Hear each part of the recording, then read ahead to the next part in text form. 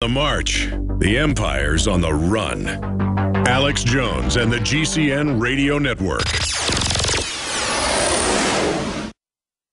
This is Alex Jones for InfoWarsLife.com. The latest in preparedness is now here. An electrically stabilized colloidal silver solution that can be added to both your home cabinet and preparedness pack alike. Concentrated to 30 parts per million in what has been dubbed the survival silver solution. The new InfoWars Life Silver Bullet Colloidal Silver is the answer for you and your family. And it's entirely free of toxic artificial additives that are loaded into many products. The InfoWars Life Silver Bullet Silver is so powerful that it is concentrated into a 2-ounce bottle and is not recommended for extended continual use. This is not a low-grade formula. We are working with one of the top laboratory manufacturers in the United States to bring you the best form of colloidal silver using electrical processes within a base of deionized water for your preparedness storage or your home kitchen. Purchase your bottle of InfoWarsLife.com Silver Bullet Colloidal Silver today and find other amazing supplements at InfoWarsLife.com. The globalist social engineers are not just targeting us with propaganda. They are manipulating our genetics. We are being targeted at every level by estrogen mimickers that lower our testosterone and other hormones and natural compounds that the body needs. After consulting top doctors, nutritionists, pharmacists, and others, we have developed what I believe is the ultimate non-GMO organic super male vitality formula sourced from powerful organic herbs and then concentrated for maximum potency. Super Male Vitality was developed to activate your body's own natural processes instead of using synthetic chemicals. Super Male Vitality by InfoWars Life is so powerful that I only take half the recommended dose. For a limited time, we are offering 15% off Super Male Vitality at InfoWarsLife.com to introduce you to this powerful supplement. Visit InfoWarsLife.com today to secure your Super Male Vitality. InfoWarsLife.com. A chemical spill contaminating the water supply in 9 West Virginia counties. This year alone, over 300,000 people in West Virginia had their drinking water contaminated. What are the health effects of having these drugs in our drinking water? It's forced medical treatment without the consent of residents. My friends, water filtration is one of the most basic actions you can take to protect you and your family from the harmful toxins and heavy metals in your tap water. On average, the county says it sprays with the glyphosate at least once a week. Few filters cut out the glyphosate that is found in water supplies worldwide. Remove pesticides, herbicides, chloramines, hydrofluorosilicic acid, sodium hexafluorosilicate. Fluoride, it is in tea, it's in coffee, it's in water, it's in bread, it's in toothpaste. It is our responsibility to protect our families. The establishment's not going to do it. It's time to take action. It's time to filter our water. Visit InfoWarsStore.com and use promo code WATER to get 10% off their entire family of incredible products. Or call toll-free 888-253-3139. Zach, this is Crystal Palace. Think NORAD has declared DEFCON 3. Scramble all alert aircraft. I repeat, scramble all alert aircraft. The Whopper spends all its time thinking about World War III. Target selection complete. Time on target sequence complete. 22 Typhoon-class submarines departing Petropavlovsk, turning southbound at Nordkap, bearing 095 degrees. Radar reports 2 unknown tracks are penetrating the Alaskan air defense zone. From the front lines of the information war. Flush the bombers, get the subs in launch mode. We are at DEFCON 1. Are you prepared to destroy the enemy? You betcha. Defending the Republic from enemies, foreign and domestic. We'll keep control, but we'll keep it here at the top where it belongs. 3, 2, 1. Impact. Shall we play a game? How about global thermonuclear war? Live from the Infowars.com studios, it's Alex Jones. All units confirm weapons targeted and ready, awaiting launch codes. We are in a launch mode. Do you really believe that the enemy would attack without provocation? If you are receiving this transmission, you are the resistance. We're in. Russians are still denying everything, sir. We have a Soviet submarine launch detection. I wish I didn't know about any of this. I wish I was like everybody else. Strange game. The only winning move is not to play. A strange game. The only way to win is not to play. William F. Jasper finishing up with the Ukraine situation. Obviously, the West, the globalists, put the Bolsheviks in. Well, that's all on record. And then the West made money with the Russians funding the Northern Vietnamese during the Vietnam War. So there's always been different elements in the West that are working with the whole Soviet bloc. And now they're more of a nationalistic Russian system, but they've still kind of kept the old, you know, communist bravado there. I mean, briefly, your take on Russia then and where you think this is going. I mean, certainly Georgia, they really tried to start a war with Russia to probe them to see what they would do on 888. Again, during the Olympics, they do that to embarrass Russia. Now you have them trying to destabilize Putin, but that actually props Putin up with this provocation by Soros overthrowing the government over there with real grievances. So it's a diverse situation. That lets Putin crack down. I mean, I think it's the same reason the globalist, the New World Order crowd created the communist, was so they could take our rights here in the name of countering that authoritarianism. I think it's just the political class wanting to create crises so they can profit off of controlling them. Well, yes. I mean, some very good examples of that are, for instance, if you put in John Foster Dulles into the search engine, you go to the Wikipedia or any of the profiles on him, they'll refer to John Foster Dulles, former Secretary of State, as a rabid anti-communist Cold Warrior. He was really nothing of the kind. He was one of the founders of the Council on Foreign Relations, along with his brother Alan Dulles, back at the turn of the 20th century, 1910s. And he was one of those who helped formulate the policy of helping the communists come to power, not only in Russia, but in other parts of the world. However, later on, he said, and we've quoted him a number of times, he said when he wanted to push for the Marshall Plan, he said, look, the only way we're going to be able to sell this is by selling it as a containment of communism. He says we have to use anti-communism. Most Americans, virtually all of them, were anti-communist. Who wouldn't be? Who's for communism?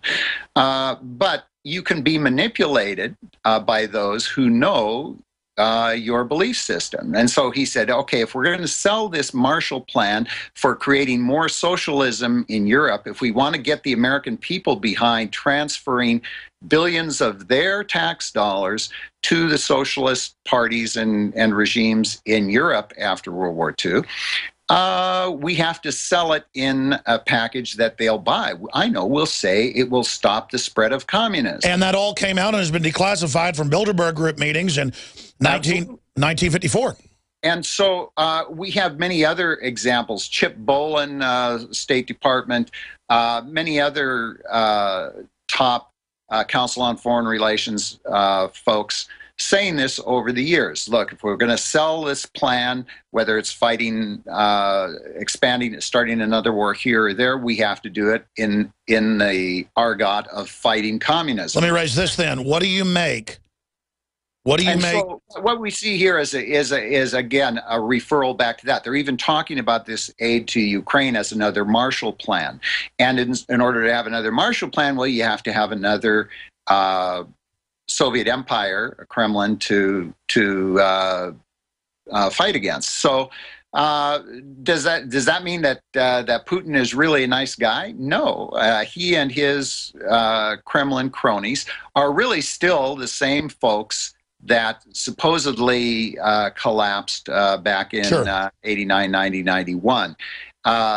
You have all the same guys and their progeny, KGB, NKVD, running all of the top government, top banking, top military, police powers, the schools and education there. So you have essentially the same system still in place. There is no genuine religious freedom or any of the other freedoms that we take for granted here today in Russia. Ukraine is marginally better. However, all of the same, when this Ukraine was one of the three, Belarusia, Ukraine, and Russia were what made up the Soviet Union. All of the other parts were subdivisions of those three main republics. after the so-called collapse, we had Leonid Kravchuk as president of the newly independent Ukraine. Kravchuk was a longtime top Kremlin apparatchik, top communist leader in the Soviet Union. He supposedly then was creating a new liberal republic in Ukraine. After him, Bill Clinton wanted to give billions of dollars in aid to the Ukraine, but we couldn't do that until we brought in Kravchuk, Viktor Kravchuk. And Kravchuk was also a top communist. He was head of their missile manufacturing. And again, you're showing the deep state connections behind all this, and I'm going to let you go. I just wanted to expand to that. The drug war, ship the drugs in, and then fight the drugs you've shipped in and put the people that use them in prison to keep the price up and create a police state. Now they're branding that the new war domestically, the reason for the secret police and the end of freedom, is to protect everyone from the right-wing militias and gun owners and returning veterans. So I see them setting up a new war, and then, again, they will stage the attacks, they will provocateur them as a way to come after domestic groups. And that's why we've now come to the end of the road. We either defeat these people and call them out and expose their system, or they win. And they want to carry out, I believe, all the evidence is there, a Soviet-style reorganization at the end of which large portions of us will be in prison or dead, and we know that from the Weatherman tapes and others. And I just want folks to know, I'm not trying to scare you. You should be scared of not taking action against these people. William, who are they? What makes the New World Order tick at its core, and what do you think of the statement I just made? Well, I believe you're accurate. People sense that we are losing our freedoms. They can see it happening around us. They can see the executive orders. They can see the all of the various assassination orders, the police state, increasingly the surveillance state, the warrantless searches. All of these things are clues, folks, that you're losing your freedoms. And freedom is a very fragile thing. Once government completely breaks loose of the controls that we have put upon them, it's very hard to get it back in its cage. And it's very hard to keep us out of a cage then. And so it is very clearly freedom is waning, government is increasing, and we have to roll it back, because you can look at any instance throughout history, and even in our own times. Once a government gets completely empowered, freedom is gone. So when you get into all the particulars about it, would we end up in concentration camps? Would people be exterminated? That has always been the end result. No, that's where it leads. Absolutely. And so it is not extreme to suggest that if we lose our freedom, that's where we're headed. So we have to very assiduously, determinedly, courageously start fighting back, pushing back the government back into its proper role. We have to hold public officials accountable. We have to be on top of them. And once they're elected, that's just the beginning. William, freedom isn't free, and we are in a death battle with tyranny. There's always bad people that want to dominate and control. And if you give them the field, they will win. They will dominate. Thank you so much for the time. I think this is our best interview ever in the last 18 years. Thank you very much. Thank you. William F. Jasper, thenewamerican.com. And that's why I get so impassioned, because I know this is real. And now it's very naked.